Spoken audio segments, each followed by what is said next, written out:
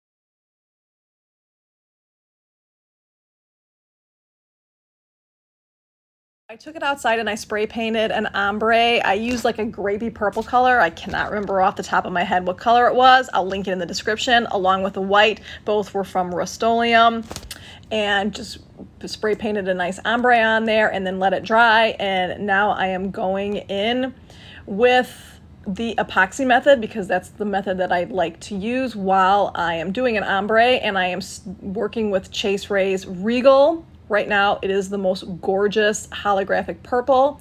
And then for the top, I am using Grace, the fine version. And these two colors just blended beautifully together. If you wanted to get these glitters from Chase Rae, I do have an affiliate code. My code is LBC15 for you to get a 15% discount. For my first coat of the glitter, I went really light with the Regal, and then towards the bottom of it, started heavier and then going lighter as I went up and having it tilted. And then with the Grace, I'm tilting it in the other direction, starting at the top, being heavier at the top and then going really light.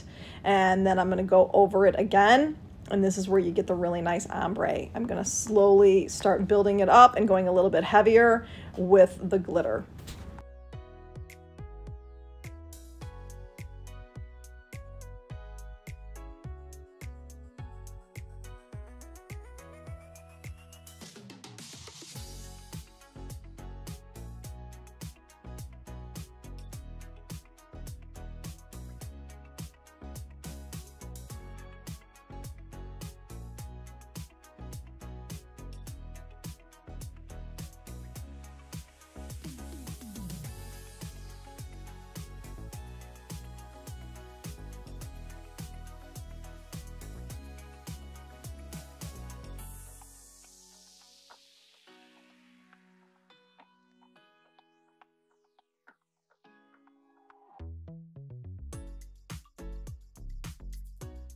Now that I have the glitter all coated, I'm going to let this dry for 3 hours, and then I'm going to do a quick coat with my adhesive apothecary glitter glue. Let that dry for a half an hour. Then I'm going to get it on my spinner. I'm going to use the new Flynn Sisters Fast Set Epoxy, and I needed about 20 mLs for the first coat. Let that dry for 3 hours, and then I put a second coat on, roughly about 15 mLs for the second coat. Let that dry for another 3 hours, and then I was ready to start working with the vinyl decal work.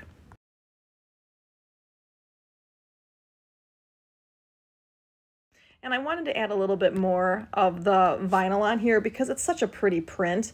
So I cut 2 little strips at 1/2 inch, and then I went through the glitter and I measured off 1/2 inch from that to make sure that it's all even. And I'm going to lay these 2 vinyl pieces down, and then I'm going to cover them with opalescent holographic vinyl.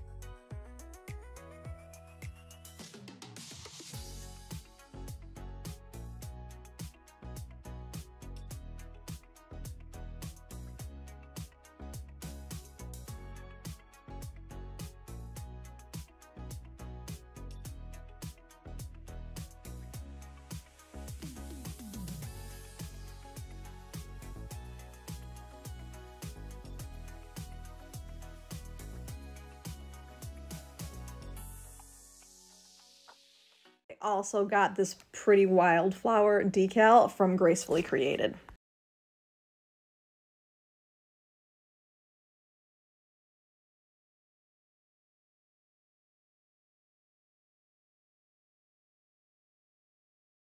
When I'm laying down a decal, I just eyeball it. I wish I was more precise with it, but that's just not who I am. I've tried it.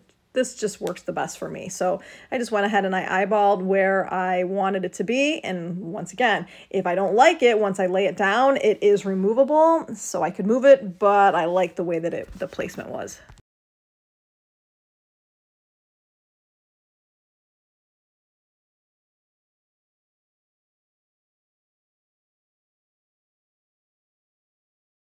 Now I'm adding some striping. I got this from Amazon. It's a Tech Wrap Craft opal holographic vinyl, and I'll go ahead and link that in the description. And then that's kind of what finished off the entire project and made it all come together.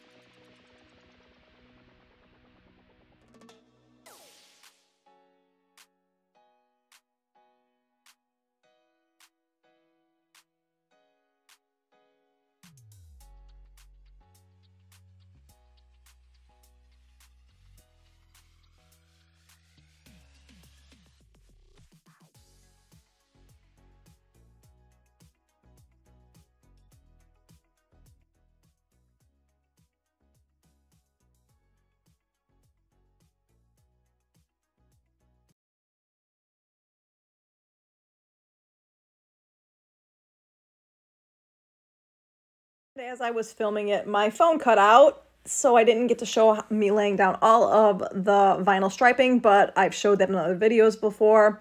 So this kind of shows you how the final product was. And then I'm going to go in with another coat of the Flynn Sisters Fast Set Epoxy. I'm using 15 mLs. I'm going to let this spin for 3 hours, and then I'm going to sand everything down. And then I'm going to go in with 10 mLs of the new Artist Cure, the regular epoxy from Flynn Sisters, to get that beautiful shine. Let that cure for 8 to 10 hours on my spinner, and then it will be all done.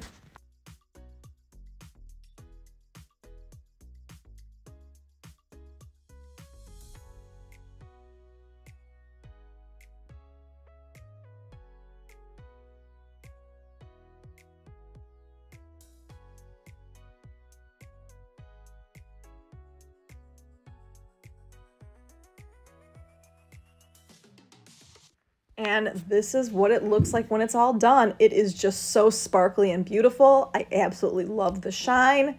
If you like this, please hit the like and subscribe button.